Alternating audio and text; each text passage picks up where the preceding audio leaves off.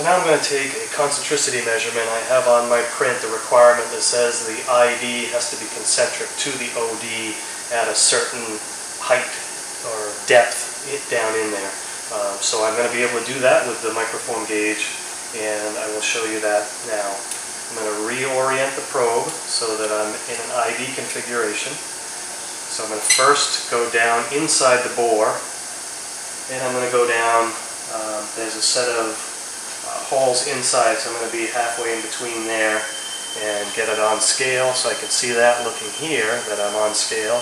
And again, you want to confirm that you are on scale and it hasn't dropped off, otherwise you won't get a good measurement. So I'm going to select concentricity here. There are two different types of concentricity. In this case I'm going to do an in-plane concentricity, which is in the same plane as the work table, ID and OD all at the same height. So I'm going to select next, and that sets me in that in-plane concentricity. The instructions here tell me I have to input information over here as to what the part is.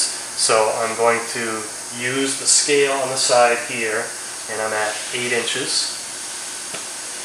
And I can put in a part name, so I'm going to just say a test sample.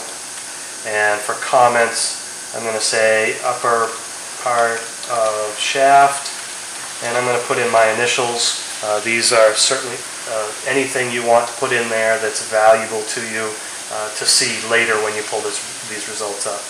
I'm going to say change it from OD to ID to orient this particular trace, and I'm going to hit apply. Once I hit apply, and then I have options here, and the instructions tell me I can use the motor or manually spin. So I'm going to use the motor, and it's going to take basically one revolution of the ID. It's going to give me the TIR of that position, the roundness of that position, and that's going to be my datum point, and then I'll move to the OD and compare that. So I've got a roundness of 42.6 millionths on the ID. So it tells me now that I can either retake that measurement if there's something that I suspect is not accurate, or I want to get confirmation 2 or 3 times to make sure that I've got repeatability there.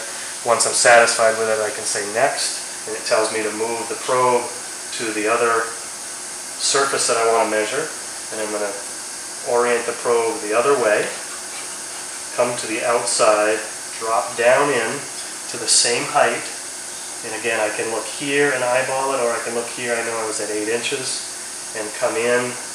When I get on scale here, I'll see that.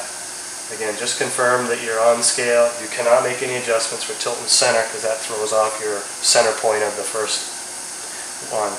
Now I also need to put in the user inputs here. So I'm going to say the same thing, but I'm going to change it from ID to OD. I'm going to apply that and then use the motor.